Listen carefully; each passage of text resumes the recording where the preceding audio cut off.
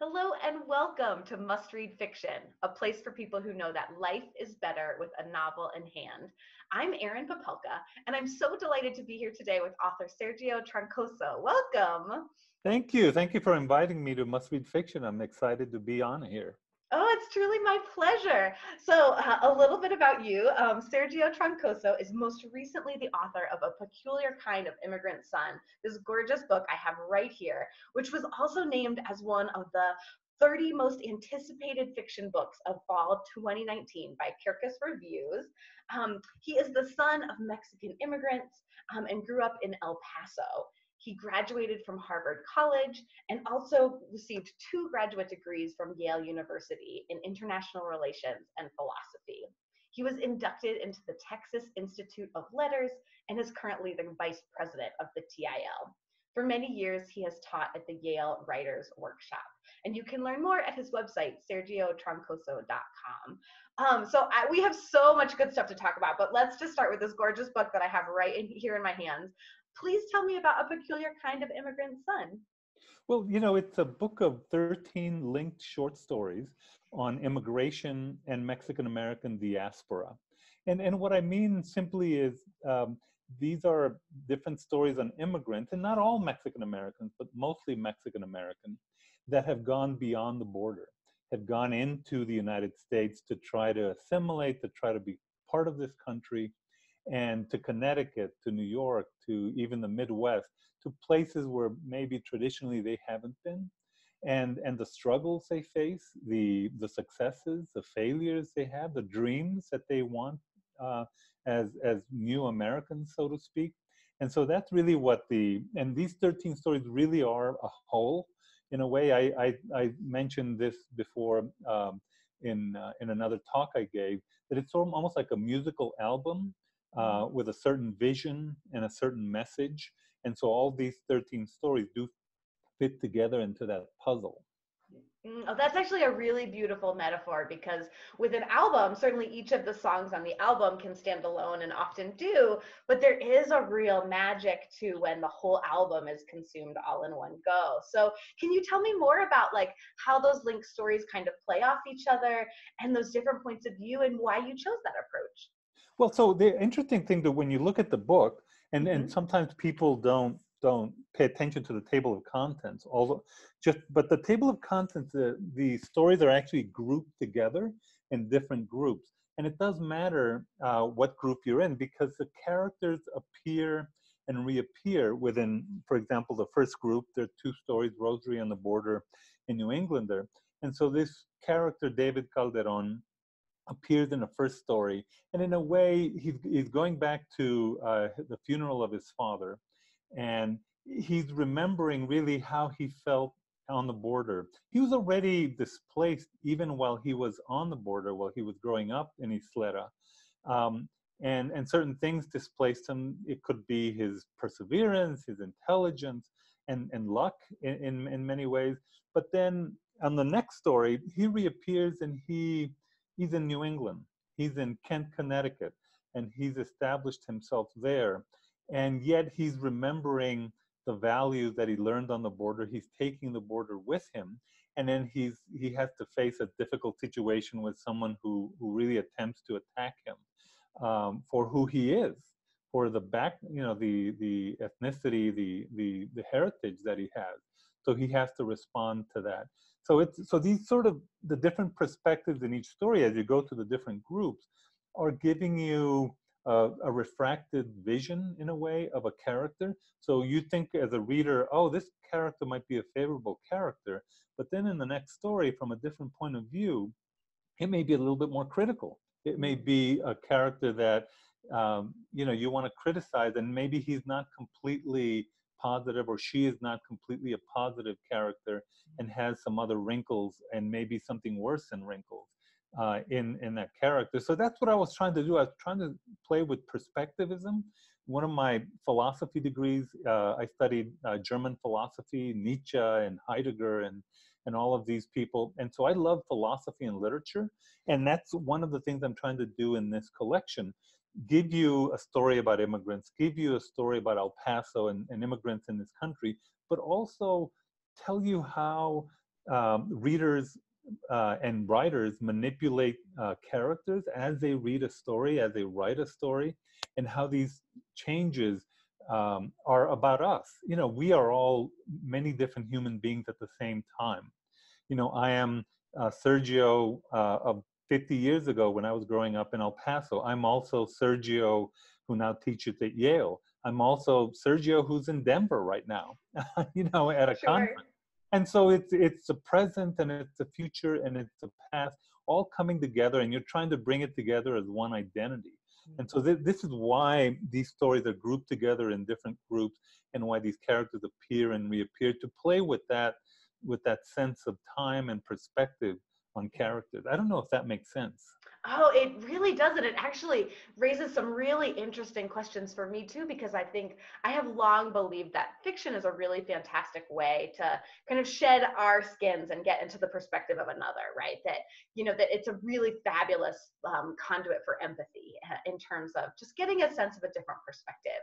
But what's interesting with what you're playing with here is like, even with that shared perspective, we still are filtering all of those stories through our own experience, through our own knowledge, through our own stereotypes and biases, positive or negative.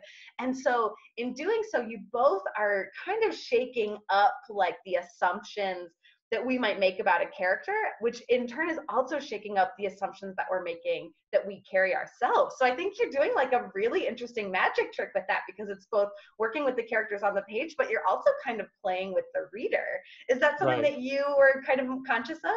Oh, absolutely. Because I'm a little bit of a rebel, and I like to unmoor the reader a little bit. For me, it's really just not about telling entertaining stories about where I grew up, and all of that is in there. It's also about how narrative uh, really changes and questions who you are as a reader. Who it starts prompting questions of, where do I belong? Who am I really? Am I this past person? Am I this person who really loved the David Calderon in the first story, but then did not quite like the David Calderon in the second story, and yet they're still the same character? So it does.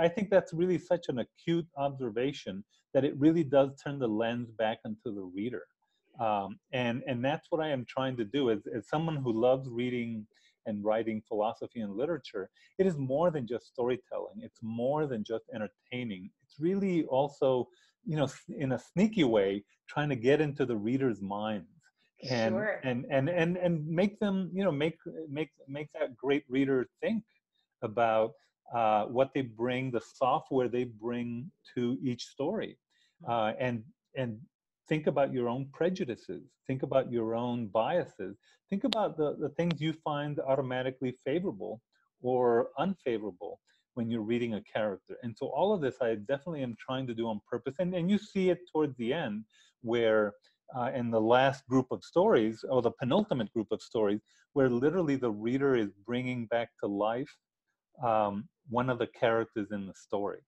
And Hmm. so I am a little bit of a of a rebel, and trying to have all these kind of sneaky um, puzzles for the reader. And by the way, there are some puzzles in the that I'm not going to tell you, um, Sure. but I want the reader to solve them. There are some interesting puzzles, Hmm. and even my publisher does not know of some of these puzzles that I put in there on these 13 stories. Oh, amazing, amazing. Well, that actually is really enticing too, because it gives like an obligation to the reader too, right? Like you aren't just passively absorbing it, like you've Exactly. got a job in the engagement Right. of this work. So, And you know where that comes from? It comes from close reading. Like mm, when I was a graduate student at Yale in philosophy, we spent, I think, 3 months on 2 paragraphs in Aristotle's Physics. I mean, that is close reading. And I think that's yeah. something we're losing in the United States. People, because of the iPhone and just the visual culture we live in, close reading is going by the wayside. And you get such an immersion, especially if you have a writer that has taken the time to do all sorts of interesting things, but they will only be captured by that close reader. They will, Mhm. these gems will only be found by someone who pays attention. And you do get a sense of that in the writing sometimes too, when the author comes in with a higher expectation of the reader. Like as a reader, I find myself sit up a little bit and take notice and say, oh, this isn't for like, after I've had a glass of wine and I just want to chill out at the end of the day. Like, this makes me bring almost more of my best self to the work because it's asking something of me, which is also a really interesting charge. Yeah. No, and I'm loyal to every reader I have, and I do have these readers that I have long conversations with that send me emails, and I answer all my emails. And so I feel an obligation to those people who really do pay attention to storytelling and people playing with the craft, because I try different parts of, for example, stream of consciousness stories or regular third person stories, told in a third person, and then other stories that are mostly dialogue. And so I am on purpose trying to show the reader the different crafts and possibilities within a story, all within this album that I've created on immigrants and Mexican immigrants, trying to join America. Super interesting. Well, thank you. Thank you for going on that journey and for sharing it with us so that we get to go along with it and figure out your puzzles as best we can. So I wanted to spend a little bit more time. You gave an interview to the Lone Star Literary Life, and I'm going to read a quote back to you from that interview. You said, I think the key to taking particular histories and making them universal is the writer's self-awareness. My experience is universal in this way. Whoever leaves home and finds the need to either return home or to find a new one, these individuals will connect with my stories. Whoever feels at the same time emboldened but also disheartened by their lives in an immigrant community, these readers will find a home in my stories. And so I was hoping that you could speak a little bit more to that quote and this question of home, both in the really broad general sense, that's something I think all humans kind of try and figure out, like what is home, but also specifically with immigrant communities. That's a really compelling question. Well, for me, it all began with this sort of the stark jump I made. I began on the border. My parents were Mexican immigrants that came over in the 50s. And we started out without electricity Wow. and an outhouse in the backyard. But I was a bookworm. So in a little neighborhood that was full of gangs, and I loved, by the way, the first book I loved was S.E. Hinton. That was Then This Is Now in The Outsiders, because that was my life. It was Pony Boy and gangs and just trying to make myself in that kind of situation that was very stark. And I could, as I told many people, to paraphrase Tina Fey as Sarah Palin, I could see Mexico from my house. Um, Sure. and so from that beginning, I went to Harvard and I went to Yale. So it was kind of a wrenching, people say, oh, that's wonderful, great opportunity, but it was also a wrenching experience. Sure. I had to learn, I thought everybody in the United States was bilingual, and I ended up at Harvard and I was shocked that they weren't. I didn't know Boston was cold, and so I arrived with Led Zeppelin t-shirts and bell-bottom jeans, and I had to buy a coat at a used clothing shop because it started to snow. And Sure. so it was every cultural adaptation, from linguistic to intellectual, to finding out how do I write a research paper. I wasn't taught this, back in El Paso, back in Isleta, or at least not at that level that I had to learn at Harvard. So all of this prompted these questions of what happened to me when I left home. And all of us really, maybe we don't have that kind of stark leaving of home, but all of us were children in a place where we belonged, where we felt at home. If we had certainly had a good family life, and then we left, or we may have left and come back. And I think that's why these stories, I think, should appeal to any reader, because what happens is if you have the time and you have the ability, you want to go back and see, well, what am I picking and choosing from the home I left? Like, one of the things I definitely chose that I learned from my parents is the work ethic, to work until you drop. And I mean Saturdays and Sundays. I mean in the summer, I had kids in New York City, and that's where my kids were raised. And I said, you guys are too soft. The kids from New York City, they really do not understand what it is to work 20 hours a day. And that's something my parents taught me, these immigrant values that I learned from my parents that I applied intellectually at Harvard. You know, I would stay until the libraries would close because I was terrified of failing. I would not fail. I would rather have a heart attack than fail.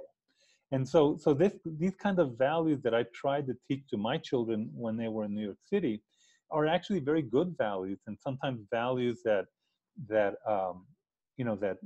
I think are forgotten in this country by people who have a lot of privilege, who assume that they should be here and should get everything easy. And I think one of the things that I discarded from home, so I certainly adapted and kept many things from home, was like the machismo. So, and a lot of us may have that. I the strongest heroines I had in El Paso were women. My grandmother from my mother's side, this tough old lady who survived the Mexican Revolution. She had shot and killed two men who attempted to rape her. That was the lore in the family. So I would bike from Isleta to downtown El Paso to listen to her stories. She would be smoking her cigarette and drinking her coffee, and we would go to 2 a.m. under the desert stars, and people would come from her tenement where she lived to listen to her stories. So there were usually 6 or 7 people all listening to these stories about surviving the Mexican Revolution, Pancho Villa coming in Chihuahua and stringing up lawyers and bankers by telegraph wire, because this was severe conflict. And so, of course, as a kid, I loved these violent stories, and she was there, so it was real. And so the very first story I wrote when I later got to Yale was called the Abuelita, the grandmother, because I wanted people not to forget her. But one of the things I discarded were my parents and my mother's, my father's machismo. I thought he didn't mistreat women, but treated women in a lesser way, sort of assuming that they had a certain role rather than have that freedom. And yet he would never do that with my grandmother, because my grandmother would attack. And that's what I loved about my grandmother, that she defended herself, and tried to teach others to do the same thing. So I think some things I adapted from leaving home, and some things I discarded from leaving home. And so I think anyone that has gone through that process of keeping the things that you loved about your growing up, and then making your own identity as you grew up and as you got older, I think these stories will be perfect for you.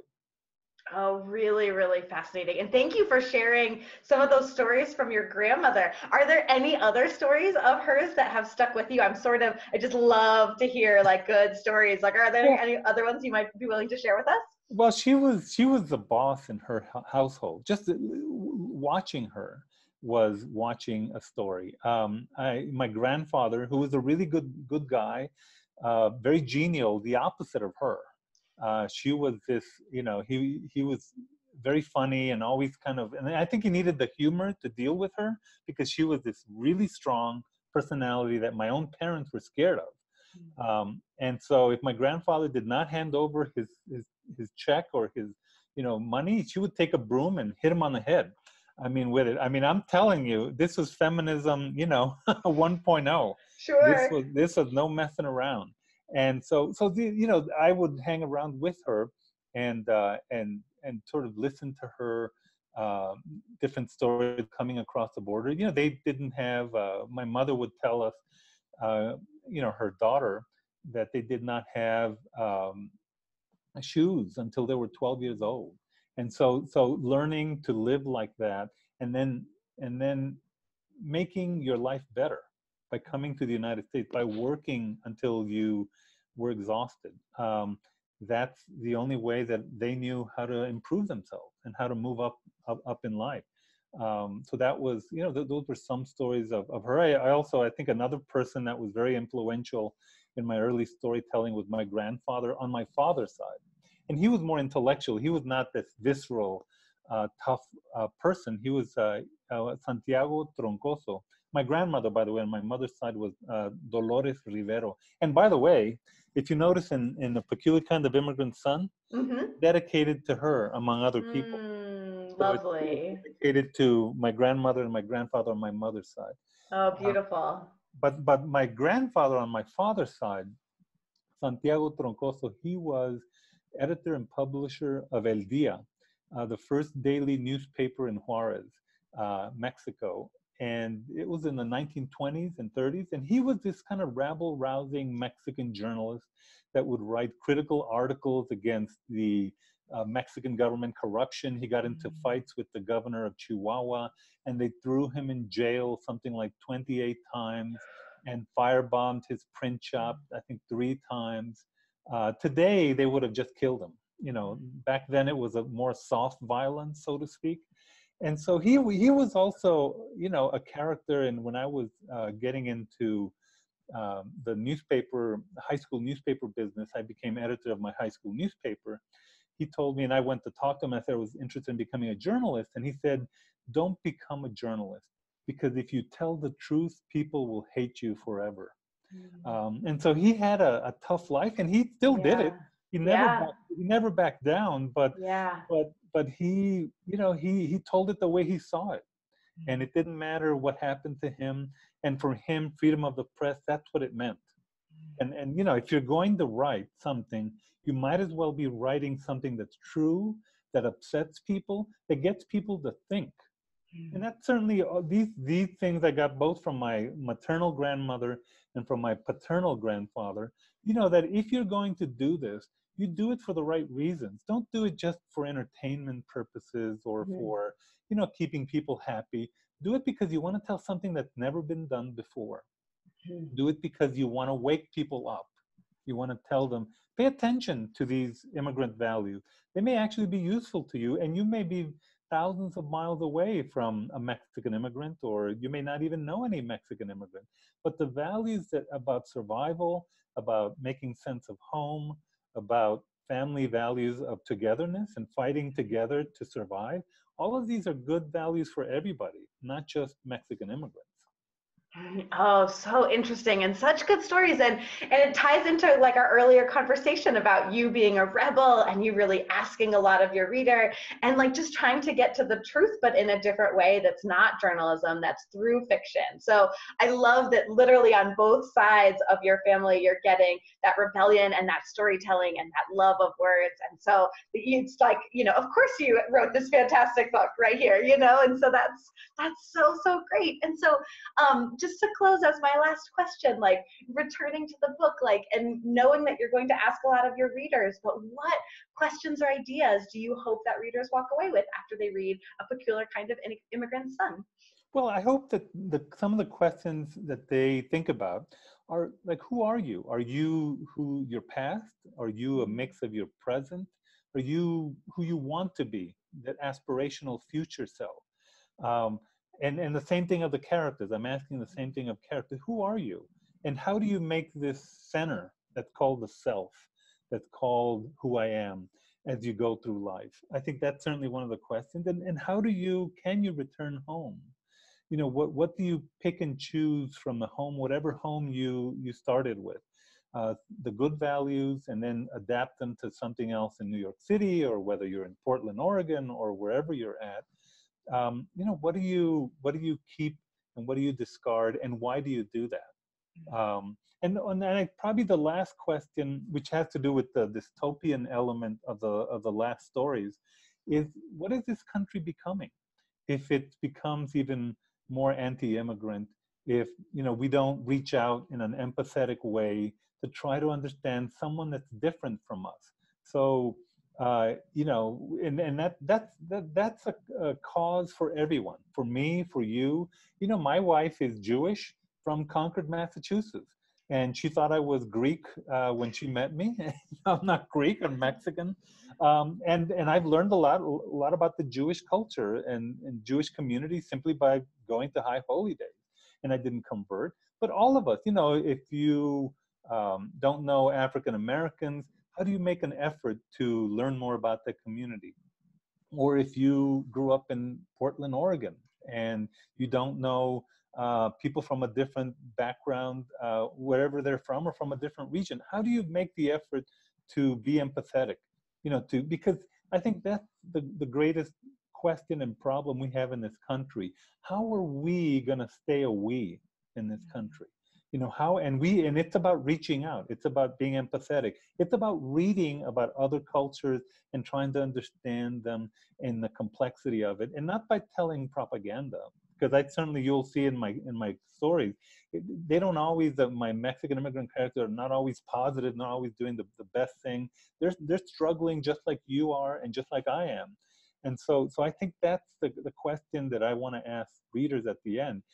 You know, what kind of country are we going to have if we keep stereotyping each other rather than reaching out, rather than meeting someone and engaging with them and finding out, not from the television set and not from some sort of radio host tells you what an immigrant or a Mexican immigrant is, but you go out and talk to them. You go out and meet them. You go out and exchange ideas and issues with them, and you'll see they love their families. They want to survive. They want to work hard. The vast majority of them, they you know, they're honest. They simply want a chance to be successful in this country. And you do have your bad eggs, but you have those bad eggs everywhere. And so I think that's the question that I want readers to come out with, you know, and it's a call to action in a way. I mean, the end of the short story collection is a call to action to ask you to engage with other people that you may not be familiar with. And that's how we create a community. Oh, fantastic. Well, consider us called to action. So, must reader, A Peculiar Kind of Immigrant Son by Sergio Troncoso. Thank you for writing it. Thank you for calling us to action. And thank you so very much for taking the time to speak with me today. This was an absolutely fantastic conversation. Erin, you're a gracious host, and I love being on your program. Thank you for inviting me.